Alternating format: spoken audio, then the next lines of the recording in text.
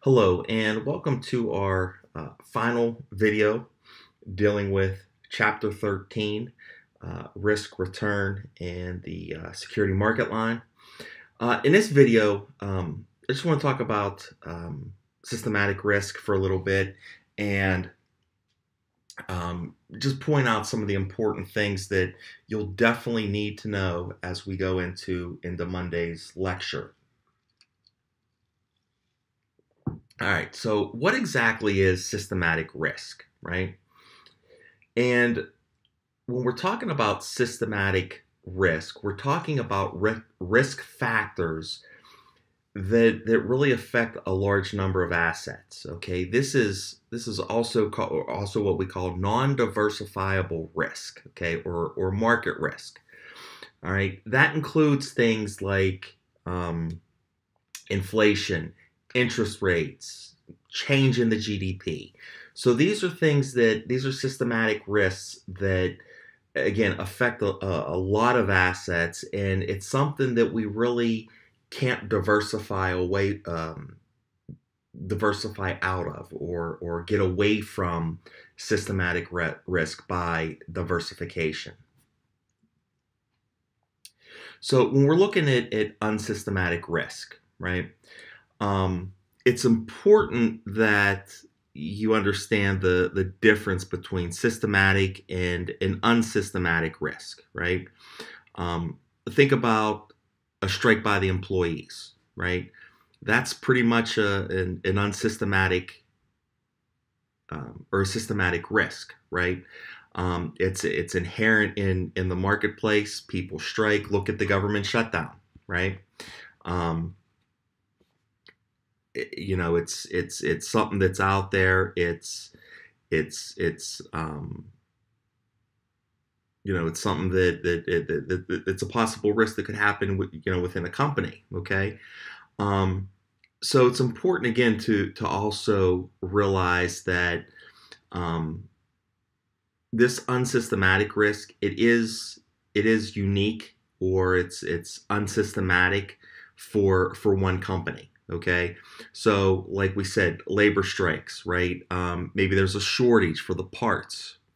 Those are example again of unsystematic risks. Okay, um, let's go back to this strike idea. Okay, of being an unsystematic risk, right? What if the United Auto Workers stage a strike against the entire auto industry, right? So at that point, it doesn't become an unsystematic risk, or it changes from an unsystematic risk to a systematic risk, right? It affects the entire auto industry, and think about the suppliers of um, of the auto industry, right? Steel, steel companies could be affected. PPG, glass makers can be affected. So it's important to realize again that systematic risk is something that affects a number of assets or a number of investments. Okay, when we're looking at that unsystematic risk, those affect a limited number of assets, right? A strike at the local plant, right? We could say that, hey, that's unique to that company, okay? Um,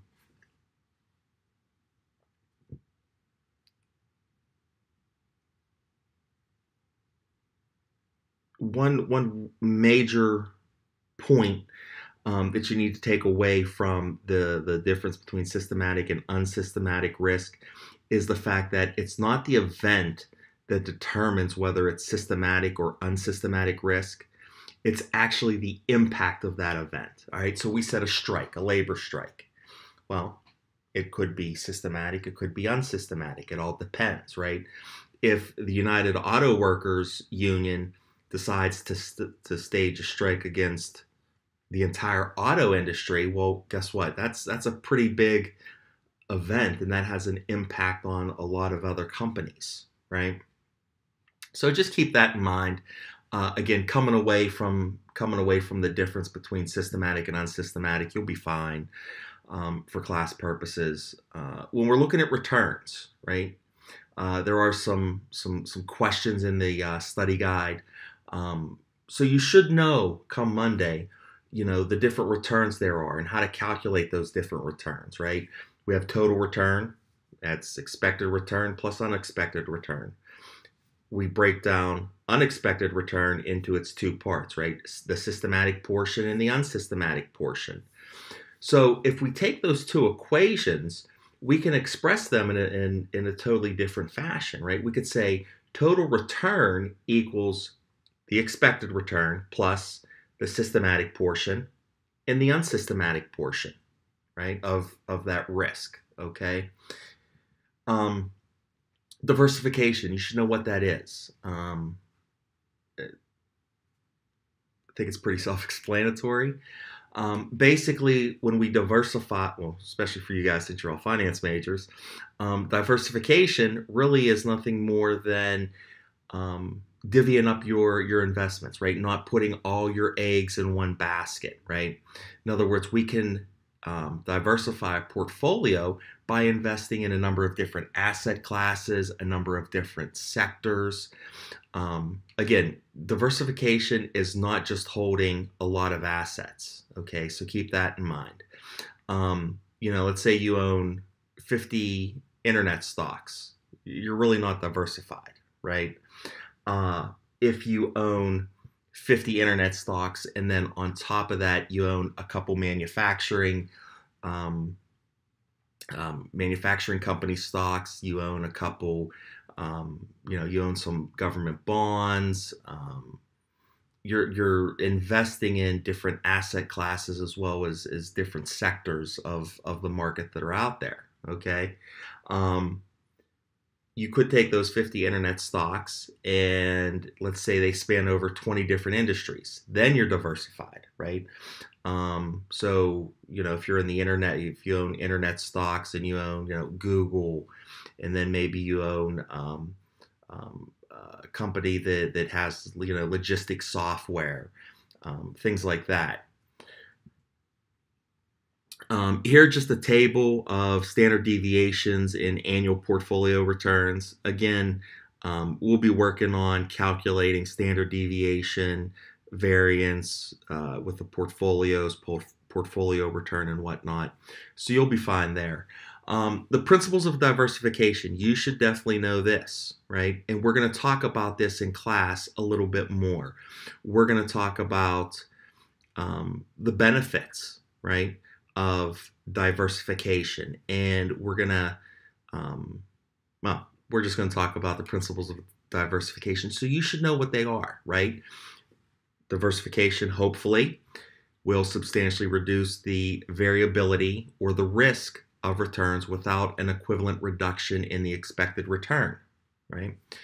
Again, by reducing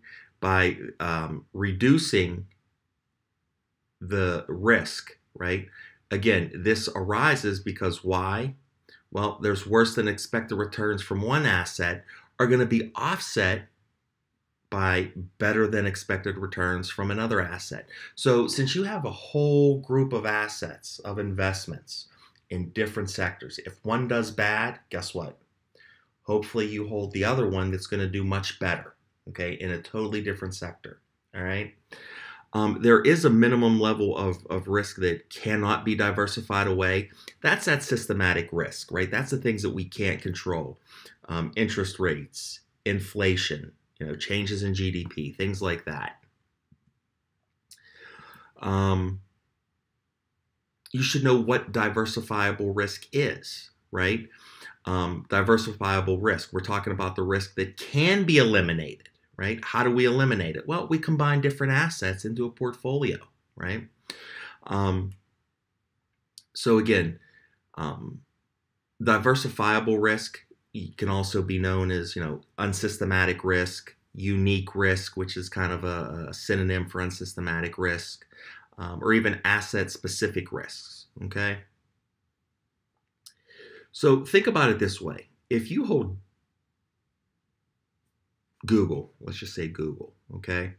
You hold one asset in Google, right? Or what if you hold Google and Yahoo and what's the other one?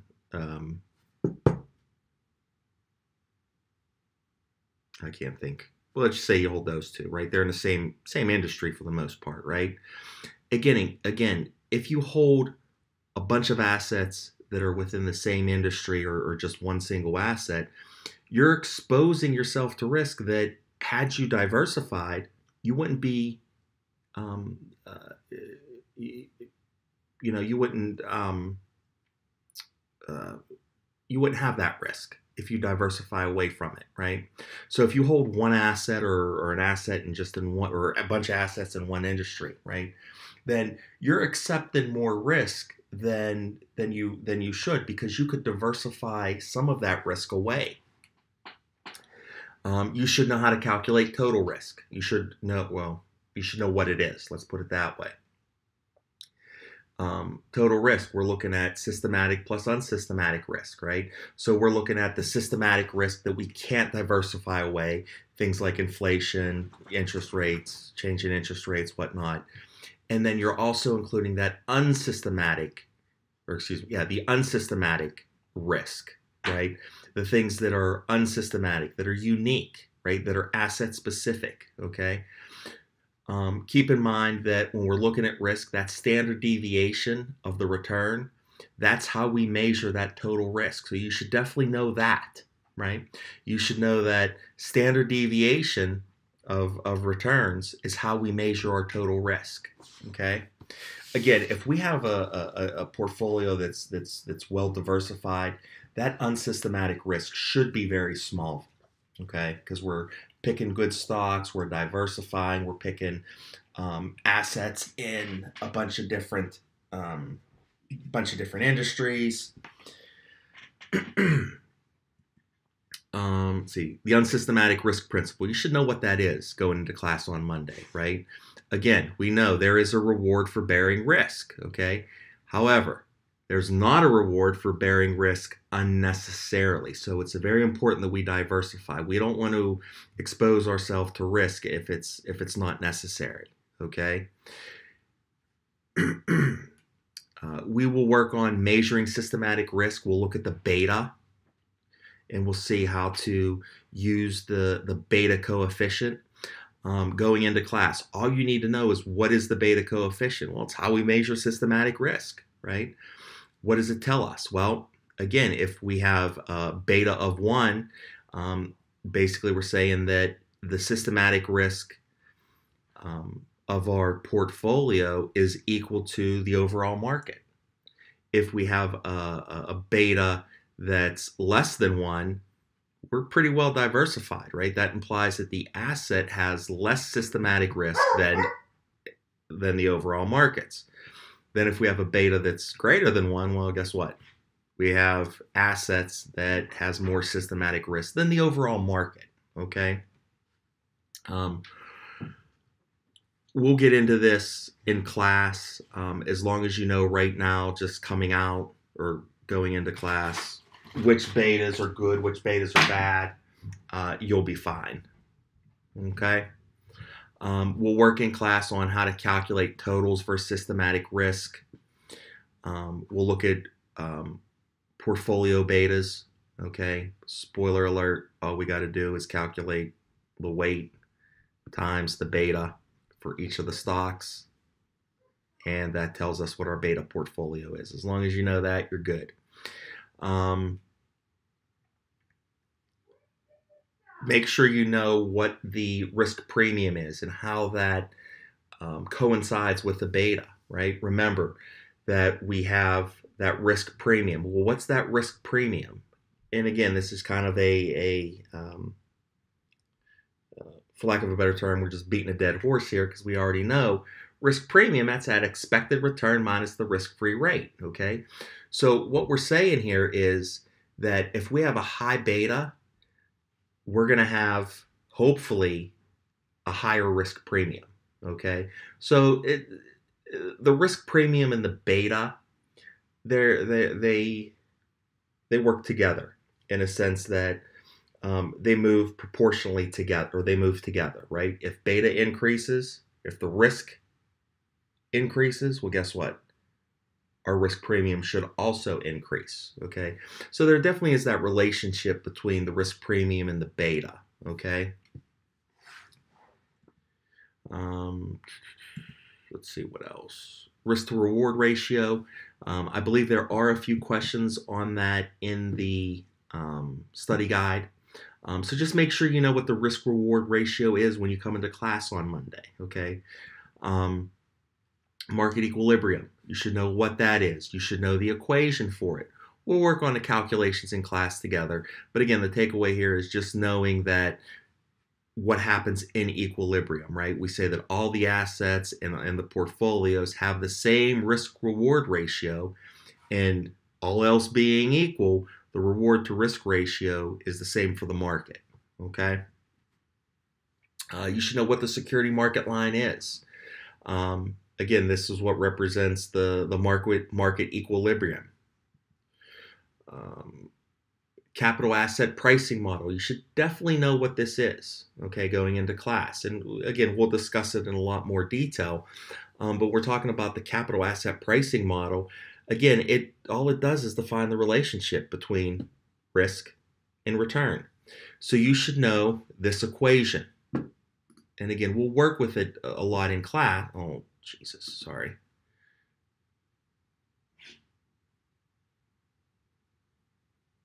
Get back here.